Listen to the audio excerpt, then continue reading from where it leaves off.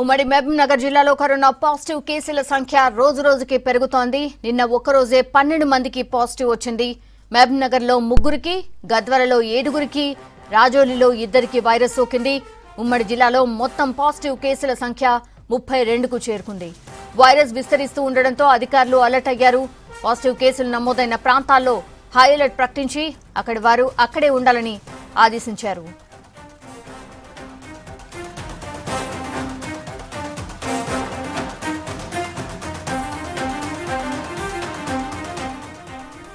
ఇప్పటి వరకు మహబూబ్ నగర్ జిల్లాలో కరోనా కేసుల సంఖ్య 10కి చేరింది. గద్వాలలో 20, నాగర్ కర్నూల్లో 2 కేసులు నమోదయ్యాయి.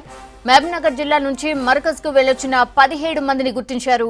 వీరిలో 4కి పాజిటివ్ రావడంతో వీరంతా ఎవరెవరిని కలిశారో ఆరా తీశారు. వీరి కుటుంబ సభ్యులను క్వారంటైన్ చేశారు.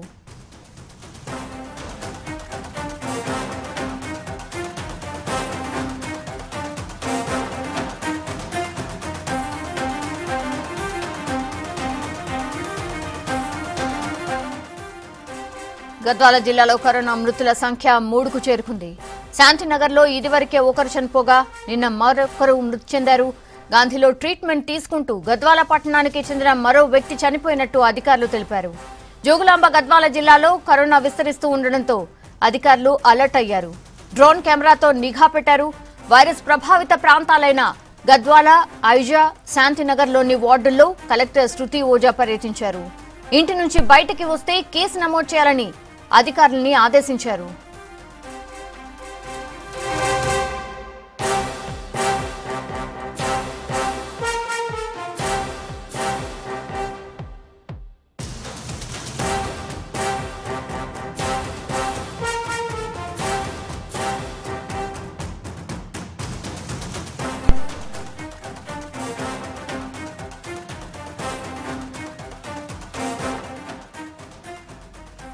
క్వారంటైన్ లో ఉన్న వారిపై సీసీ కెమెరాలతో నిఘా పెట్టాలని ఆదేశించారు. నాగర్ కర్నూల్ కలెక్టర్ శ్రీధర్ నిన్న జిల్లా కేంద్రంలోని మైనార్టీ స్కూల్లో ఏర్పాటు చేసిన క్వారంటైన్ కేంద్రాన్ని ఆయన పరిశీలించారు.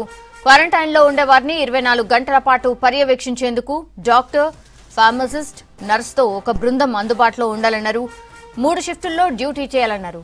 ఈ ప్రాంతంలోకి ఎవరిని అనుమతించకుండా బందోబస్తు ఏర్పాటు చేయాలని ఆదేశాలు జారీ చేశారు. క్వారంటైన్ సెంటర్లో నెగిటివ్ వచ్చిన వారినే ఉంచుతామని స్థానికులకు చెప్పారు. దానిపై ఎవరూ ఆందోళన చెందొద్దు అన్నారు.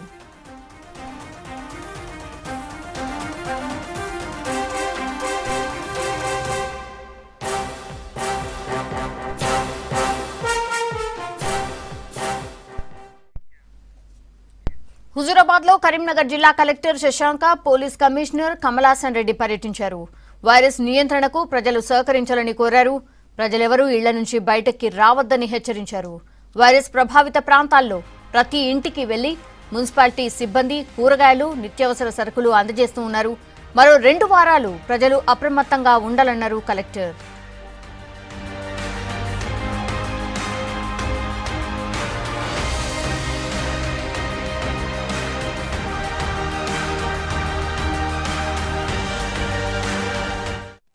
పట్టణానికి సంబంధించి దాంట్లో 15 కేసులు అయితే 15 కన్ఫర్మ్డ్ పాజిటివ్ కేసెస్ అయితే ఒక 3 హుజూరాబాద్ నుంచి ఉన్నాయి మనకు. అప్పటి నుంచి కూడా అంటే దాదాపు లాక్డౌన్ ప్రకటించినప్పటి నుంచి అంతకు ముందర తీసుకుంటున్న జాగ్రత్త చర్యలు మనకు ఫలితాన్ని ఇస్తాయని భావిస్తున్నాము. అండ్ ప్రజలు కూడా అప్రమత్తంగా ఉంటూ ఎప్పటికప్పుడు సూచనలు అందరూ కూడా పాటించడం జరుగుతోంది. వరంగల్లో కరోనా విస్తరించకుండా ప్రజలు సహకరించాలన్నారు జిల్లా కలెక్టర్ రాజీవ్ హనుమంతు. నగరంలోని 15 నో మూవ్మెంట్ జోన్లలో ప్రజలెవరూ బయటికి రావద్దని కోరారు. అవసరమైన వారికి నిత్యావసరాలు, మెడిసిన్స్ ఇంటికే పంపిస్తామని చెప్పారు. లాక్డౌన్ రూల్స్ బ్రేక్ చేస్తే కఠిన చర్యలు తీసుకుంటామని హెచ్చరించారు సిపి రవీందర్.